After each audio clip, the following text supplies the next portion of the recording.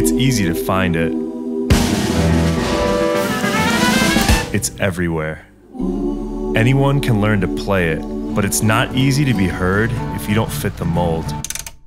We wanted to get to its core, music in its purest form, untainted by the distractions that come with fame. So we bought a bus, quit our jobs, and hit the road.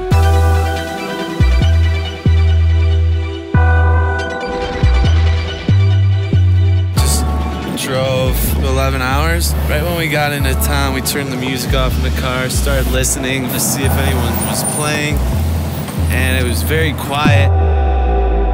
And then we pulled into this plaza area and we began hearing some music, which is a promising sign.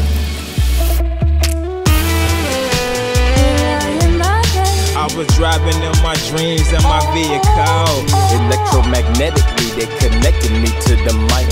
No matter which way the wind blows. The name of the bus is Fanny.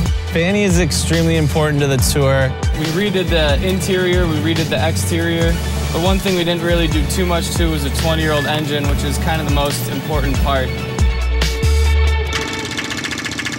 It's kind of a struggle. We're running late. If you're gonna make an album in 2 months, there's no time you can waste. Hoping to find some really talented people out on the streets. There are so many people who are singing on records that you hear on major labels, session background singers, incredible bass players making a living doing music, and you just don't know their names. We'd meet an artist in a particular city and they'd play us a couple songs.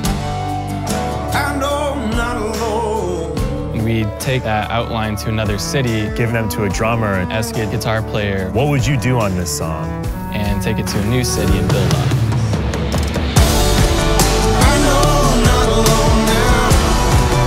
Record labels used to pay A&R people to go out, travel, find artists.